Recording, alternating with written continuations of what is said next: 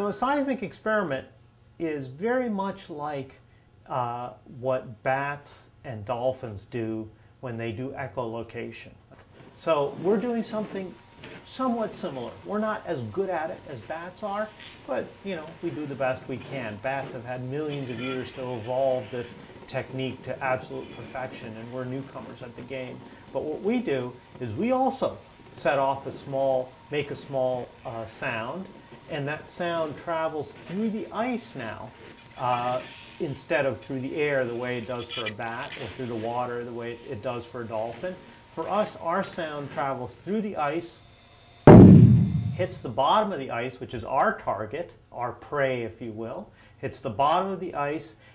That sound energy reflects off the bottom of the ice and comes back up, and we have these small instruments called geophones that are like our ears. They listen for that echo. This is a part that is not quite so exciting physically or adventurous physically, but in many ways intellectually this is the most exciting part. This is when I get to analyze my data. In the field, I don't have the ability to really get the big picture. I'm spending all day drilling holes, putting geophones out, setting off explosives. Here I can put all my data together and make these nice maps.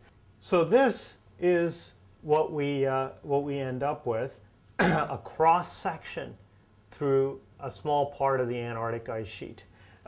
This is what we call a seismic section, and you can interpret it this way. This is the top of the ice up over here, and this is about 5 miles from left to right.